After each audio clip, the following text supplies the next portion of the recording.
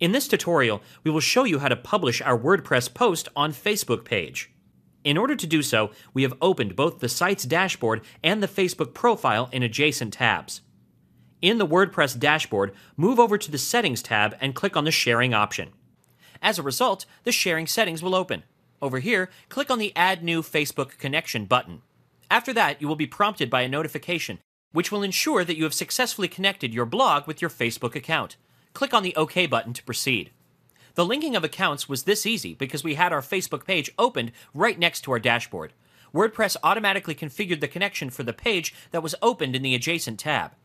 In order to save the changes, scroll down to the bottom of the Sharing Settings page and click on the Save Changes button. Now let us check the connection by publishing a new post.